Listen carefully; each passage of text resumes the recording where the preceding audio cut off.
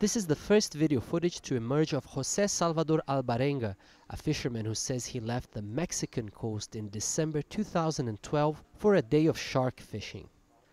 13 months later, he was found 8,000 kilometers away, washed ashore on an isolated atoll in the Marshall Islands, reportedly emaciated and disorientated, but alive. No details have yet emerged about how his fiberglass boat ran into trouble, or how another fisherman who was in the boat with him died. The U.S. ambassador to the Marshall Islands, Thomas Ambruster, was in the room as José Salvador was interviewed by island authorities. He said that he'd been living in Mexico for 15 years or so, but that he is in fact from El Salvador. He was able to walk with some difficulty.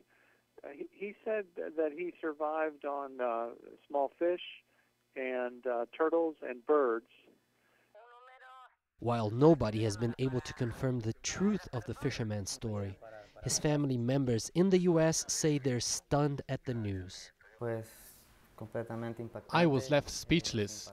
I'm very happy and very grateful to God and to the people who rescued my brother. I'm infinitely grateful to those people. I don't have enough words or gestures to thank them enough for everything they are doing for him.